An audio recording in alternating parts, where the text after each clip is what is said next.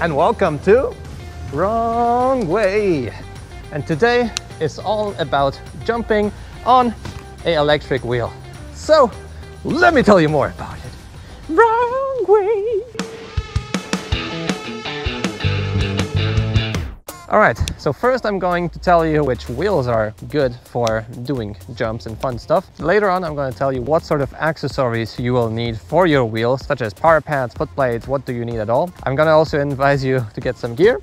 Afterwards we're going to get into the nitty-gritty, start with jumps on flat ground, then a bit of jumps with pop, and finally we'll get into the big boy jumps on ramps in a bike park. So there's also timestamps below, you can check them out. Subscribe if you like this video, of course, at this point, because it's very early, so hey, you might be really fancy. No, that's Monocat's slogan. All right, let's get into it.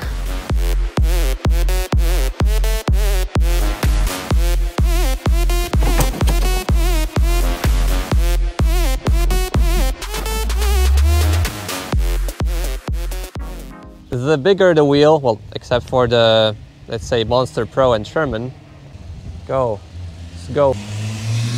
the better. So you don't want to definitely jump on a M10-3, especially if you are a rider above 70 kilograms.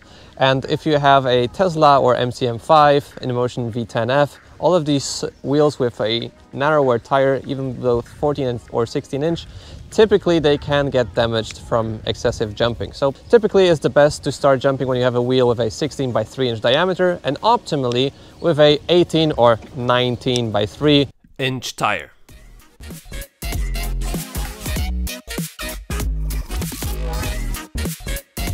But the wheel selection isn't everything. Naturally, you also need some proper accessories for jumping. Without any DIY pads, or in this case those pretty nice Grizzly pads, which I'm testing right now, they're really cool, it's very difficult to jump any wheel.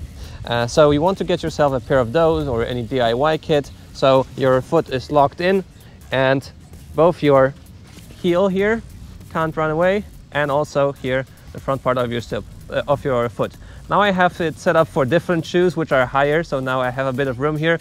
Typically you don't want to have any wiggle room or just a very small bit of wiggle room, so you have total control over the wheel. I also do have these new Nilanove V3 with, I don't know, risers and of course adjustable angle, which are also a great big help because of the studs. They keep you in place, and I also have a high angle of pedals which keep me hugged to the wheel. If you have like an InMotion V12 or V11, they have typically very flat pedals. It's easy to fall off from them. So yeah, this is the gear. You can see that my wheel also has a seat. You don't need it for jumping at all. I just have it here because it's a pain in the ass to remove it. And I also have a shell I want to customize. You know, if you don't want to thrash the wheel in bigger jumps, you just want to have that. Okay, in any case, also always wear gear. It might look like I don't have any gear on, but I have protectors here by Lazyrolling, and also my hips. Hips are very important. You can also get shorts that do pretty much a very good job at protecting your hips. And I also have protectors here in this jacket and a beefy back protector. And naturally also a full face bicycle helmet. Shoes over your heels perfectly. Also MTB shoes. These aren't MTB shoes, but these are pretty robust. And as you can see here, it's already wearing off. That's because of how much friction is here on your heel versus the wheel.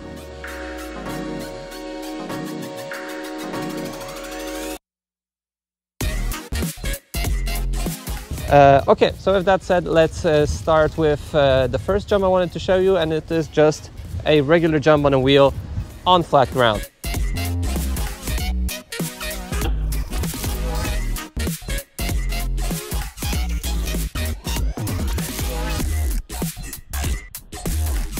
You might use it just in everyday life for fun, or you can jump onto a curb, or you can just jump off stairs if you fancy like that. So what you want to do is to jump essentially like you would jump without the wheel. So you want to bend your knees and then jump and pull the electric unicycle towards you. When doing that, try to keep the electric unicycle as leveled as possible although it's pretty natural to keep it leveled. If you want to have a bit more pop and energy to your jumps, try to compress the tire first, so you sort of put weight onto the wheel and then jump with the added power of the compressed tire. Check out the difference in those clips.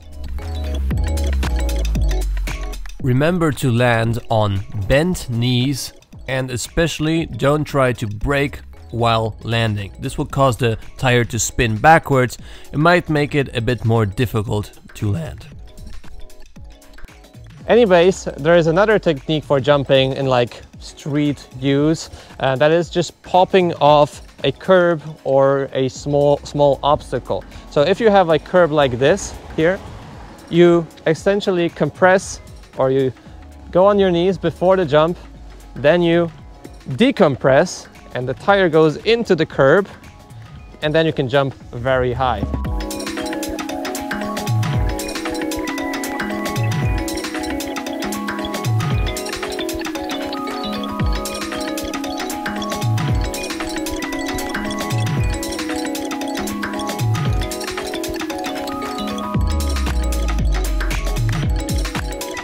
And this is also partially how I can overcome small sets of stairs, because you are literally launched into the stratosphere because the EUC provides power to lift you off, and the compression of the tire gives you this additional trampoline effect.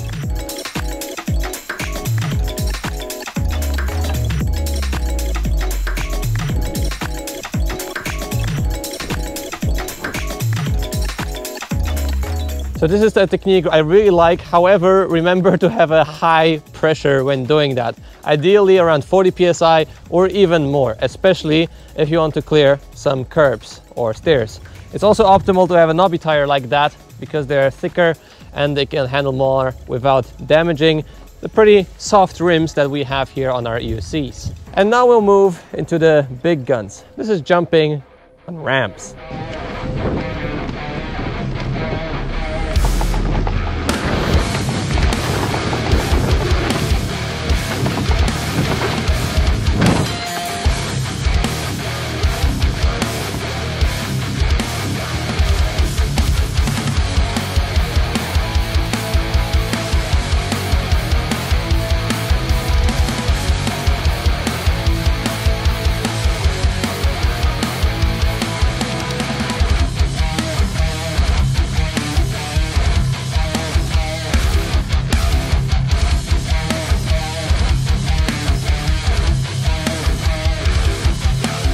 All right, so now we've moved on to the local bike park here, Kazura, and we won't tackle these jumps yet. Maybe Shibi Time could do a tutorial on this. I encourage you, Mike. But I'm going to tell you the ins and outs that I've learned from my experience, how to jump better on maybe not huge jumps like these, but a bit tamer ones, which I'm going to show you in a second. So, as said, maybe some preparation first. You need the high tire pressure. I also like to go into my wheel settings and calibrate the wheel so the pedals are tilting up like this, and then I don't have the fear of scraping with the pedals when I'm in a run-up on to the rim, onto the ramp. Boom, got it. So that's the first thing I do. Naturally, have your gear, have your, correct mentality, just have fun. And usually the biggest obstacle at the beginning is just the speed to overcome some jumps. So start maybe with some tables that have like ground in between. Don't start maybe with the jumps that have like a giant hole in between them, because then you are sure that if you land badly, then, you won't fall into a deep hole. But that is actually not so bad either. Now, the optimal wheel for jumps currently is the MSPHT, but also not that much because the axle can break here. So the best wheel for that is actually the Bigode RS19 high torque. High torque wheels, Kate is smiling because she likes that wheel. These high torque wheels are just the best for jumping because of their robustness, because of their torque, and you don't really need the excessive speed of 70 kilometers an hour when going on the jumps like these. Ideally, as said, knobby tire. I have the CST C186, but the Kenda is better. You need to do some mods to the UC to do that, but okay, I digress. Anyways, the most important thing is not to be scared. Maybe look if there's some bicyclists nearby. They have a certain speed and they clear the jumps usually, especially starting with the small ones. So what you want to do is start riding and don't be afraid, as said, to get some speed. Ideally, be in a position like Mike Leahy. So you're just like leaning forwards a bit. And when you're going onto the jump, don't brake. Like that's a problem I had at first. I was going onto the jump and then I started to make this move. And this, you know, braking onto a jump is not a good idea, as you might imagine. So you want to keep your speed, preserve your speed, lean forward, look at the ground in front of you, or just look in front of you. Then when you want to land, don't be afraid if you case it. So if you land before the landing, it's not that bad. Usually you can save it. And whilst you are in the air, preserve the level of the EUC, because as you can imagine, if you lean forward, if you lean back, then the EUC starts to accelerate or decelerate.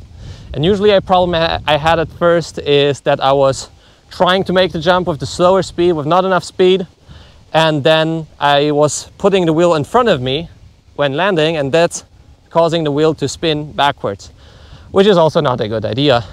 So yeah, make sure you have the right speed. Also maybe stiffen up a bit before the jump, and then if you're in this position, you can also lift the wheel up a bit to yourself and then decide sort of when you will land. And also very important, if you have your pads, I will move them right now. As you can see, now I have quite a bit of wiggle room. You want to have as little as possible, that you're locked in and you don't fall off the EUC. So with that said, let's make some jumps. Maybe one more asterisk to all of the jumping stuff. Jumping is in general not good for wheels, as you might imagine. So be prepared if you just fall too many times. Either the fan might break, or I don't know, something might break in the EUC. So be aware of that, and also monitor your temperature. If it's right on the EUC, I would say 60 to 65 even degrees Celsius is okay for those jumps. Even a bit more, but better not. I usually stop at if it's like around 65 or something like that. And of course, be aware that, you know, doing jumps might just break the EUC. It's better than with scooters. It's better than with other vehicles like, I know, skateboards, but still you might damage your wheel. All right, enough talking, enough asterisks. Let's get into it.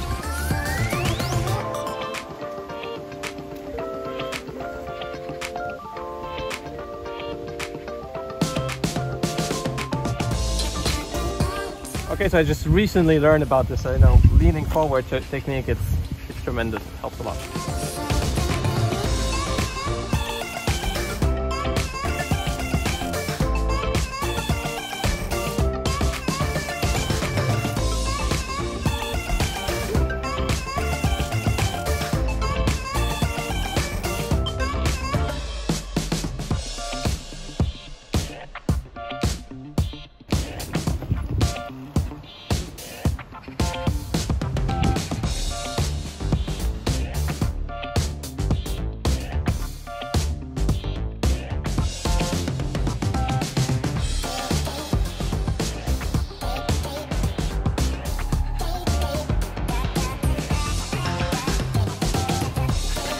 Alright, so what you saw there is I tried to lean into the jump a bit too much. The wheel started spinning out of control, and that's why it like run off from me when I was landing. So I guess the most difficult part is to make the right speed in the beginning, have the right position, and and when you land, be really as leveled as possible.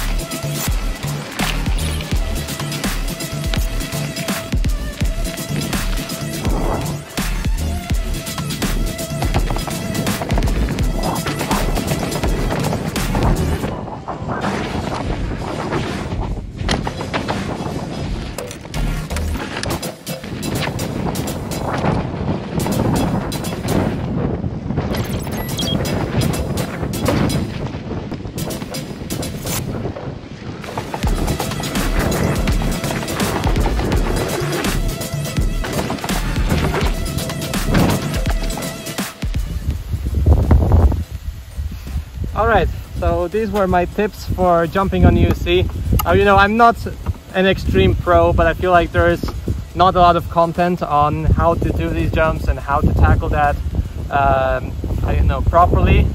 I hope you could learn something from this video, and if you're still here, leave a like on the video, subscribe to see more content like this. I'll see you in the next video. See you soon.